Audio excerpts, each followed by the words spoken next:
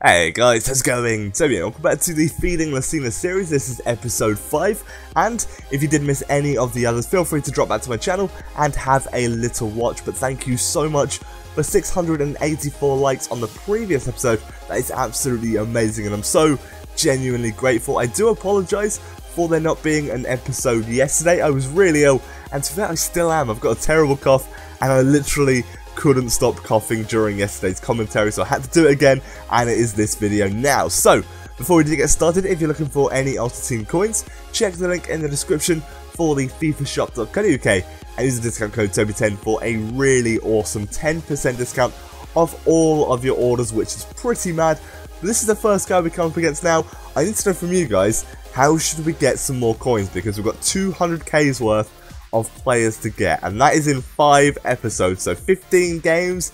That's not a lot at all. Like, seriously, we have to get over 10k per game if we want to make that, and I don't think that's going to be possible. Like, I'm really struggling because we're now being put up against 100 chem teams, but mine isn't. I'm only on 68 chemistry, I believe, so it's really tough, and they're incredibly strong teams as well. So whilst our team is not finished, I'm going to really struggle to score goals with Lacina. So I want you guys to comment down below of how we should get some more coins, because like I said, 200k's worth of players, 15 games left in this series.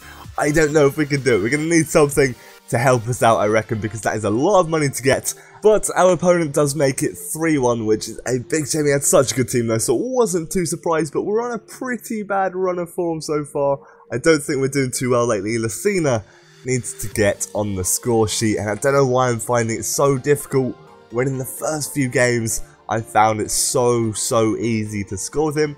This is our second opponent now. He's got a good team, but he has got low chemistry. Still a very solid team, considering he's got all gold players except from his left back. So still, in my opinion, I still find that better than my team, especially when he's got some decent strikers. Higuain up there top. It's going to be a tough game. Now he whips it in, and I don't know what Czech was doing. I thought he saved that, but it went in apparently, and that is literally all that happened in this game. I was gutted because I was actually dominating this guy. Like, I was doing very well, and I wasn't having too much trouble, but it's just that one goal that he got, and it ends up me losing the game, and Lacina didn't score again. So it's 2 games where Lacina hasn't scored. Now, I was trying so hard to get in the ball, but it just wasn't working. Now our players are actually on really low fitness, and they were for the past 2 games, so I thought that might have something to do with it.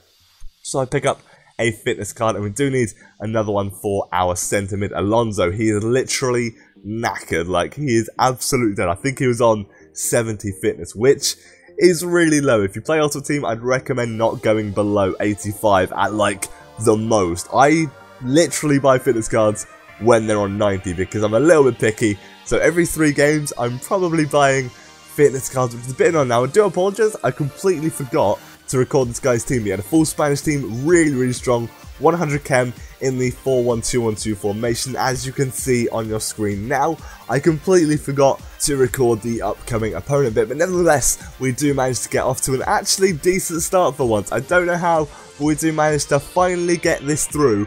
I really don't know how I managed to get through here with Traore, but he is through on goal, and he smacks it into the back of the net. So at least we can finally have 1 dice roll in this episode. I was getting so frustrated at the fact that Traore just wasn't getting the ball enough, and then he squares it, gets goal in the grade. It's not too bad. I really should have defended that a lot better. I should have seen the open man, and I really should have covered that. But Dumbia here, doing work. This is why he's a good centre attacking mid to have. Seriously, he does work, gets straight past him, huge gap, and just smacks it into the back of the net in the 55th minute, and that's how that game ends. So finally, we managed to win a game in this episode, which I'm so pleased about, because I thought we were going to have a horrible run in this episode and end up losing all of our games. But that didn't happen. We did fairly well in that game.